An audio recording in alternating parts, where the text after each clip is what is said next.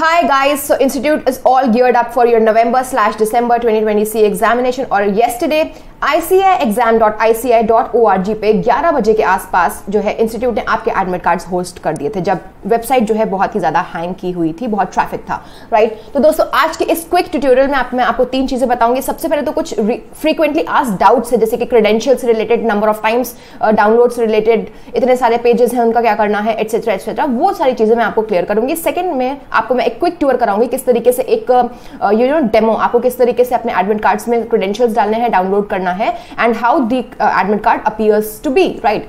Now the third will be guys क्योंकि ये 9 पन्ने का एडमिट कार्ड है, आपको इतना वक्त नहीं लगाना है। 9 पन्ने के एडमिट कार्ड में क्या बेसिक चीजें हैं, क्या prima facie important dos and don'ts हैं जो इंस्टीट्यूट आपको बता रहा है, वो मैं आपको कवर करवा दूंगी, ठीक है। तो जैसे ही आप सबसे पहले दोस्तों ICAI.org पे लॉग जाते हो, विजिट करते हो, तो यहाँ पे आपको एक लॉग इन करके लिख करके आता है, as you log in the credentials. Now which credentials ma'am, this also is a doubt, क्योंकि आप सबसे पहली बार हो सकता है आप में से बहुत लोग एडमिट कार्ड डाउनलोड कर रहे हो, तो ऐसा लाजमी है प्रॉब्लम आना, डाउट आना। तो आपको जो लॉगिन करने हैं क्रेडेंशियल्स, आपके एसएसपी के क्रेडेंशियल्स नहीं, आपने मतलब सेल्फ सर्विस पोर्टल के क्रेडेंशियल्स नहीं, आपने जब अपने एग्जाम फॉर्म फिल किया होगा ना, तो आपको CRO NRO SRO करके कुछ मिला होगा, तो that is your ID and the password remember. In case by any chance you have forgotten the password, it has got deleted from your phone, in that case you get an option of forgot password, right.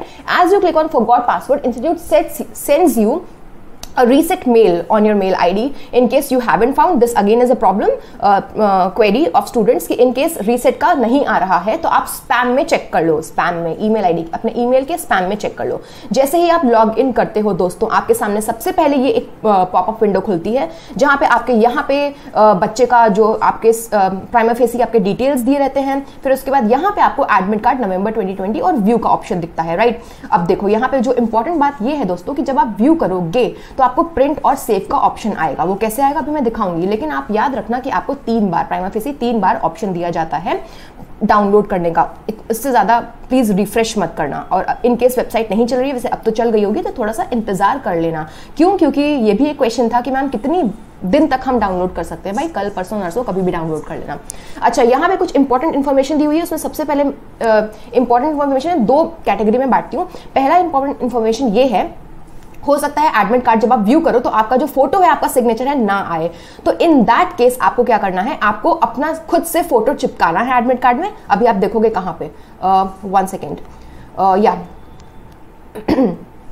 ये जो admit card है ना, यहाँ पे आपका अगर in case photo नहीं आ रहा है, तो यहाँ पे आप अपना फोटो चिपकाओगे, खुद से आप सिग्नेचर करोगे, और वन इंपॉर्टेंट थिंग इज कि आप एक प्रैक्टिसिंग मेंबर, दैट इज एक प्रैक्टिसिंग चार्टर्ड अकाउंटेंट से अटेस्ट करवा के जाओगे अपने एग्जाम सेंटर में। अच्छा, और कुछ इंपॉर्टेंट बात यहाँ पे मुझको ये दिख रही है, हेल्पलाइन नंबर है, वो कब यूज करना है मैं आगे बताऊंगी, ठीक है। अब अपन कहाँ गए, हमने व्यू पे क्लिक किया। हमने जैसे ही व्यू पे क्लिक किया, हमारे पास ये पॉपअप विंडो आ गई। ये पॉपअप विंडो में बता रहा है वो कि भैया आप ये आपका नाम है, प्रिंटिंग के लिए रेडी है, यदि आपका प्रिंटर रेडी हो तभी करें। इनकेस प्रिंटर तुम्हारा रेडी नहीं भी है, क्योंकि बच्चों के पास प्रिंटर जनरली होता नहीं है, वो बाहर से करवाते हैं, तो आप क्या कर सकते हो, सेव कर सकते हो। कैसे, वो भी अभी देखेंगे। तो नंबर ऑफ डाउनलोड इस बच्चे ने एक बार ऑलरेडी कर लिया है, इसलिए number of downloads left is just 2, ठीक है। और तो इसमें कुछ इंपॉर्टेंट चीज नहीं है, आप इस पे कर दोगे कंटिन्यू, ठीक है। जैसे ही आप कंटिन्यू करोगे, एक और चीज आ जाएगी इंपॉर्टेंट। अब ये देख लो भाई, इसमें बता रहा है वही रिपीटेड चीज जो कि आगे के 9 पन्नों में लिखी हुई है। वो ये लिखा हुआ है कि आपको इस बार जब जाना है कोविड पैंडेमिक के चक्कर में, आपको कुछ चीजों का बहुत ही ज्यादा ध्यान रखना है। वो ये कि आप जो है फेस मास्क जरूर लगा करके जाएं, इंपॉर्टेंट, फेस मास्क जरूर लगा करके जाएं। फेस शील्ड लगाना ऑप्शनल है, बट मैं रिकमेंड करूंगी फेस शील्ड भी लेकर के जाओ। शील्ड नहीं होती ऐसे ट्रांसपेरेंसी, ठीक है। फिर उसके बाद ग्लव्स हैंड में ऑप्शनल है दोस्तों। ट्रांसपेरेंट पानी की बोतल होनी चाहिए, याद रखना ट्रांसपेरेंट होनी चाहिए, उनको शक हो सकता है कि उसमें कुछ मिला हुआ है, ठीक है। फिर एक स्मॉल सैनिटाइजर पर्सनल लेकर के जाना, calculator, stationery item, admit card, photo, ID card. फिर से कैलकुलेटर कौन सा है, ये सब डिटेल्स जो है आगे काफी लेंथ में दी हुई है, चाहो तो समझो, वरना मैं प्राइमा फेसी बता दूंगी। स्टेशनरी में स्टेपलर भी है, आगे देखेंगे। एडमिट कार्ड जरूर लेकर के जाना, एक अपना ID कार्ड लेकर के जाना। माइनर के केस में कुछ अलग चीजें हैं। माइनर के केस में जो है आपको अपने पेरेंट्स से जो है अटेस्टेशन करवाना पड़ता है कि हाँ मैं फ्री, इसमें जो आप 3rd करोगे ना, इंस्टीट्यूट दिस टाइम इंस्टीट्यूट जो है कह रहा है कि आप अपनी फ्री विल से आ रहे हो, क्योंकि कल को आपको कुछ भी दिक्कत हो गई खुदा ना खास्ता तो उसके लिए इंस्टीट्यूट जिम्मेदार नहीं होगा। यही लिखा हुआ है थर्ड पॉइंट में कि I hear bye declare that I am appearing for November 2020 exams on my free will. तो ये आपको डिक्लेयर करना पड़ेगा। एंड हियर फॉर माइनर, यहाँ पे एक डाउनलोड करना पड़ेगा माइनर को फॉर्म, अगर आप 18 से कम के हो और आप अपने पेरेंट्स वगैरह से सिग्नेचर लेना होगा वो देख लेना, ठीक है। फिर उसके बाद आपको कोविड-19 की जितनी भी इंस्टीट्यूट ने ICAI.org पे गाइडलाइंस दी हैं वो सब है, प्राइमा फेसी यही सारी चीजें हैं। फिर उसके बाद आप इस पे क्लिक करोगे और आप करोगे कंटिन्यू। जैसे ही यदि आप कंटिन्यू करोगे आपके सामने ये खुल चुका होगा। अब जब आपके सामने एडमिट कार्ड खुलेगा दोस्तों तो आपको साइड में, वैसे तो ये डाउनलोडेड है लेकिन आपको यहाँ पे साइड में ना एक ऑप्शन दिखेगा प्रिंट का। अब बच्चे बोलेंगे मैम प्रिंट का डायरेक्ट ऑप्शन है, सेव का ऑप्शन है। तो जब आप प्रिंट पे जाओगे ना तो आपको एक नई विंडो खुल जाएगी। याद रखो, प्रिंट पे क्लिक करोगे नई विंडो खुल जाएगी, वहां पे नीचे सेव एज PDF का ऑप्शन आएगा, उसको अपने डेस्कटॉप पे किसी एक फोल्डर में सेव कर लेना। किसी एक फोल्डर में सेव करना, अदरवाइज कभी कभी मिस हो जाता है। Okay, so prima facie, now we have come to our second part, which is a quick tour of your admit card, right? So the second and the third part of the video. So this is the admit card, which has got 9 pages. Now, आपको exam में black and white या फिर coloured में सिर्फ first और second page 9 पन्ने लेकर के नहीं जाने हैं, आपको सिर्फ फर्स्ट और सेकंड पेज लेकर के जाना है, ठीक है। वो ब्लैक एंड व्हाइट या फिर कलर्ड भी हो सकता है। तो आइए प्राइमा फेसी देखते हैं कि आपके नवंबर 2020 फाउंडेशन एग्जाम या फिर किसी भी दूसरे लेवल के एग्जाम का एडमिट कार्ड किस तरीके से लगता है। Okay, so this is your photo, this is your signature. In case photo signature नहीं है, I have already told you what is to be done.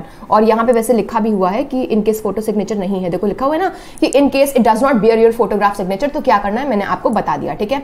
अच्छा जी, यहाँ पे जो है क्या इंपॉर्टेंट चीजें कवर्ड होती हैं आपके एडमिट कार्ड में, जो कि आपको एडमिट कार्ड मिलते से ही तुरंत चेक कर लेनी चाहिए। इन केस वो गलत है तो आपको एग्जाम ICAI की हेल्पलाइन नंबर्स पे कांटेक्ट करना पड़ेगा। आपका नाम, आपका सेंटर, एग्जामिनेशन का सेंटर बिल्कुल करेक्ट होना चाहिए आपके मुताबिक। यहाँ पे आपका सेंटर ऑफ एग्जामिनेशन का डिटेल दिया होगा, आपका रोल नंबर, आपका शहर, आपका मीडियम हिंदी या फिर इंग्लिश, आपका रजिस्ट्रेशन CRO SRO नंबर, आपका मोबाइल नंबर और आपका अपना खुद का एड्रेस। ये सारी चीजें अगर गलत हैं तो क्या करना है, वो जो हेल्पलाइन नंबर थी ना उसमें ही इंस्टीट्यूट को इमीडिएटली जो है इंटीमेट करना है। देखो अब ये जो है फिर से आपका टाइम टेबल आ चुका है क्योंकि ये फाउंडेशन का लेवल है। यहाँ पे आपका सेकंड पेज पे, this is the second page which you have to take in your examination, ठीक है। तो ये जो है डेट और टाइमिंग्स, आपका रजिस्ट्रेशन नंबर, रोल नंबर दिया हुआ है। फिर उसके बाद यहाँ पे आपके इन्विजिलेटर साइन करेंगे बच्चों जब आप वहां पहुंच जाओगे। आपका पेपर नंबर 1, पेपर नंबर 2 जो है उसके टाइमिंग्स अलग है। पेपर 3 और पेपर 4 जो कि ऑब्जेक्टिव है उसके टाइमिंग्स अलग है, उसको भी आगे देखेंगे, ठीक है। फिर उसके बाद जो है हम आ चुके हैं यहाँ पे बहुत इंपॉर्टेंट चर्चा नोट। देखो इंस्टीट्यूट कहता है कि आप जो है 1 बजे से लेट ना पहुंचे। आपके लिए सही होगा कि आप 1 बजे से लेट ना पहुंचे। यदि आप पहुंच भी रहे हैं, इन केस आप किसी कारणवश लेट पहुंच भी रहे हो तो आप 2:15 सवा 2 यानी कि आप आधा घंटे ऑलरेडी लेट हो। अगर 1:45 पे आपका 1 और 2 पेपर नंबर स्टार्ट होता है तो आप आधा घंटा ऑलरेडी लेट हो और आप 2:15 तक मैक्सिमम जा सकते हो, ठीक है। ओके, तो आपको जो है पेपर नंबर 1 और पेपर नंबर 2 में आपको पता होगा आपका पेपर 2 बजे नहीं 1:45 में मिल जाएगा। आपको सब्जेक्टिव पेपर्स में 15 मिनट का रीडिंग टाइम मिलेगा। That is what is written here. Paper number 3, paper number 4 objective में आपको रीडिंग टाइम नहीं मिलता है। आपका पेपर 2 बजे शुरू होता है, राइट। और ये हो गया आपका। और फिर उसके बाद यहाँ पे कुछ, हाँ, ये जो मैंने आपको बताया था ना कि discrepancy relating to exam medium centre name spelling registration number, it should be reported in writing to the examination department so as to reach the institute at least 7 days prior to the commencement. तो इन helpline numbers में कर देना। लेकिन अगर photo और आपके sign में discrepancy है तो आपको क्या करना है मैंने आपको बता दिया, 2 अलग अलग चीजें हैं, राइट। हाँ जी, तो फिर उसके बाद यहाँ पे फिर आपका नेक्स्ट पेज है जिसमें बताया हुआ है, ये मैंने आपको बता दिया। ये चीजें तो भैया जरूर लेकर के जाना। 2 दिन पहले जो है अपना बस्ता, अपना जो वो होता है ना, अपना बॉक्स रेडी कर लेना, अपना बैग प्रिपेयर्ड रखना, ठीक है। ये चीजें हो गई। फिर उसके बाद यहाँ पे कुछ इंपॉर्टेंट नेक्स्ट पेज पे डूज एंड डोंट्स है। मैं आपको डोंट्स बता देती हूँ दोस्तों, जरूर समझो इसको। तो डोंट क्या है भैया, सबसे पहला डोंट तो ये है कि ब्लैक बॉल के अलावा कुछ भी और मत यूज करना पेपर नंबर 1 और पेपर नंबर 2 में। पेपर नंबर 3, 4 जिसमें OMR मिलता है, आपको HB पेंसिल से गोला करना, सर्कल करना अलाउड है। आप किसी भी रीजन से अदर देन ब्लैक या फिर स्केच पेन या फिर हाइलाइटर यूज मत करना, ठीक है। आप कोई दूसरा पेपर लेकर के नहीं जा सकते हो, अपनी कॉपी बुक्स कुछ और भी नहीं लेके जा सकते हो। पेपर, रफ पेपर डेफिनेटली नहीं लेके जा सकते हो। और फिर आपको अपने पेपर बुक पे कहीं भी कुछ भी एंटर नहीं करना है। फिर उसके बाद जो है रोल नंबर कहीं और मत लिखना, जहां पे अलॉटेड है वहां पे रोल नंबर लिखना, ठीक है। कुछ लोग जो है गॉड, अल्लाह, भगवान, ओम ये सब बना देते हैं या फिर नाम कहीं और लिख देते हैं। ये सब एरोनियस काम मत करना, वरना जो है खारिज हो जाएगा आपका एग्जाम, ठीक है। फिर उसके बाद जो है साइंटिफिक कैलकुलेटर्स अलाउड नहीं है, नॉर्मल कैलकुलेटर अलाउड है। और जो है आप स्टेपलर भी लेकर के जा सकते हो, देखो यहाँ पे लिखा हुआ है carry your own pen, HB pencil, eraser, stapler, ink, blotting paper, scale, battery operated, noiseless, cordless, calculator, up to 6 functions, 12 digit and up to 12 memories. तो ये इंपॉर्टेंट है, इसको नोट कर लेना, ठीक है। और जो है आपको किसी से बात नहीं करनी है, और कुछ इंपॉर्टेंट चीज जो है, हाँ एक और चीज याद रखो, देखो बच्चों को जब पहली बार कर ले होते हैं तो उनको नहीं पता होता है कि जो आपका थर्ड और फोर्थ पेपर है, देखो फर्स्ट और सेकंड पेपर में आपको जो है उनको अपनी शीट दे देनी है स्टेपल करके, राइट। इन्विजिलेटर को एग्जाम के बाद 5 बजे, 4 बजे से पहले आप नहीं बाहर जा सकते हो, और 5 बजे जो है आप उनको अपना इन्विजिलेटर को थमा दोगे, अपना हैंड ओवर कर दोगे अपना पेपर, आपका पेपर अपने पास आ जाएगा। लेकिन थर्ड और फोर्थ में आपको जो है ना क्वेश्चन पेपर, जो MCQ होता है ना, MCQ की जो बुकलेट मिलती है क्वेश्चन की, वो भी आपको देना होता है। Yes, you don't carry back, institute कभी भी MCQ जो बुकलेट होती है क्वेश्चन पेपर, वो बच्चों को वापस नहीं देता है। तो मैम हम लोगों को जो क्वेश्चंस मिलते हैं पास्ट के, वो कैसे मिलते हैं, खैर वो एक अलग चीज है, वो तो बेस्ड ऑन मेमोरी मिल जाते हैं, ठीक है। And one more important thing is that कि आपके जो OMR शीट है सिर्फ और सिर्फ उसी पे पेंसिल से गोला करना, करेक्टली सर्कल करना, टिक विक मत करना। और दूसरी चीज कि आपने अगर क्वेश्चन पेपर पे टिक कर, अरे भैया कुछ बच्चे जो है ना क्वेश्चन पेपर पे टिक करके आ जाते हैं, that is not valid. Only the answers which are blotted, which are jotted on the OMR sheet are considered valid. Okay जी, ये सारी बातें हो गई। चाहो तो एक बार ये देख लेना भैया एग्जाम सेंटर पे जो है, एक बार पहले एग्जाम सेंटर देख लो, अभी थोड़ा मसला फंस रहा है एग्जाम सेंटर्स का, नए एग्जाम सेंटर्स बच्चों को मिल जा रहे हैं, तो एक बार पहले से जाकर के हेस्ट को इग्नोर करने के लिए चले जाना एक बार पहले से ही। फिर उसके बाद जो है ये सारी चीजें हो गई बच्चों, यही इंपॉर्टेंट आपका पार्ट है। देखो, fasten all the answer books including additional answer books if any and also staple them, so stapler is allowed, ठीक है। और अटेंडेंस रजिस्टर जो है इन्विजिलेटर आता है साइन करवाने, तो वो जरूर करना। एक बार जो है पन्ने मिलते ही, प्रश्न पत्र आपके क्वेश्चन पेपर मिलते से एक बार उसको चेक कर लेना कि जो ब्लैक बोर्ड पे, व्हाइट बोर्ड पे सर ने जो है इन्विजिलेटर ने जो कोड लिखा हुआ है एग्जामिनेशन कोड, उससे मैच कर रहा है कि नहीं। और एक बार पन्ने मैच कर लेना कि भाई 1 2 3 4 1 से लेकर के पूरे क्वेश्चन, आपका क्वेश्चन पेपर पूरा है कि नहीं। कभी कभी अनफॉर्चुनेटली ये सब दिक्कतें हो जाती हैं, ठीक है बच्चों, प्यारे बच्चों, मैंने आपको सारी बातें बता दी हैं। और मतलब कि बता रहा है कि ड्यूरेशन ऑफ द एग्जाम क्या है। पेपर नंबर 1 2 में आपको पहले आना है, 15 मिनट पहले टाइम मिलता है, और 3 घंटे का पेपर होता है। पेपर नंबर 3 4 में ऐसा कुछ भी प्रोविजन नहीं है 15 मिनट रीडिंग टाइम का, और ये सिर्फ 2 घंटे का पेपर होता है, राइट। और कुछ जो मैं आपको सब कुछ बता दिया है, बस जो बोल्ड में है उसको देख लेना कि अटेंडेंस शीट में रोल नंबर लिखना, रोल नंबर कहीं भी और बीच में मत लिखना। फिर उसके बाद ठीक है, ये सारी बातें मैंने आपको बता दी, almost it's all done.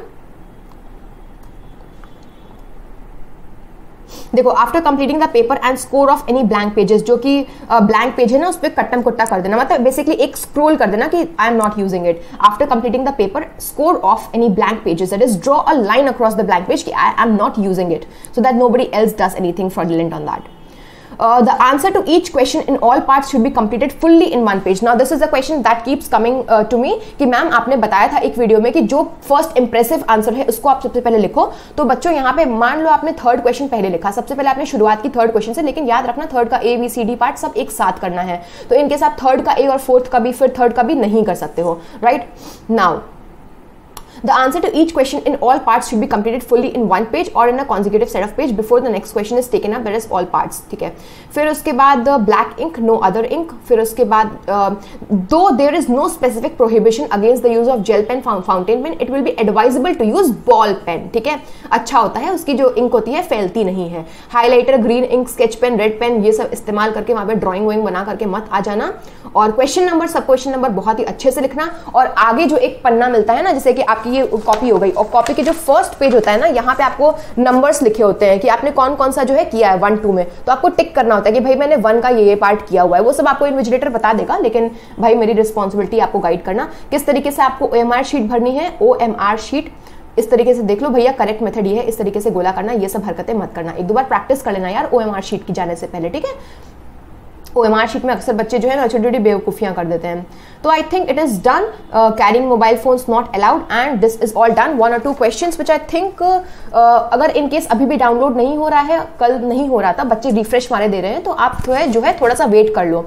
And last date as such कुछ भी नहीं है, आप कभी भी डाउनलोड कर सकते हो। इनकेस अभी भी आपका जो है पॉपअप नहीं हो रहा है, अपीयर नहीं हो रहा है, तो कैशे मेमोरी डिलीट कर दो, किसी दूसरे लैपटॉप से, फोन या फिर PC से, सिस्टम से ट्राई करो, खुल जाएगा, ठीक है। फिर उसके बाद फोटो नहीं होती है तो मैंने क्या क्या करना है मैंने आपको बता दिया, डिटेल्स गलत हैं तो क्या करना है मैंने आपको बता दिया, फॉरगेट पासवर्ड भी मैंने आपको बता दिया, और प्रिंट आपको फर्स्ट और 2 पेजेस ब्लैक एंड व्हाइट या फिर आपको कलर्ड में करके जाने हैं। दोस्तों होपफुली मैंने आपके जो है फटाफट इस क्विक ट्यूटोरियल में आपकी प्रॉब्लम्स जो है सॉल्व कर दी। कोई भी इशू हो तो प्लीज कमेंट सेक्शन में लिखो, I will be there to help you, and hit the like button and share it with your friends. Thank you so much. Bye bye. All the best.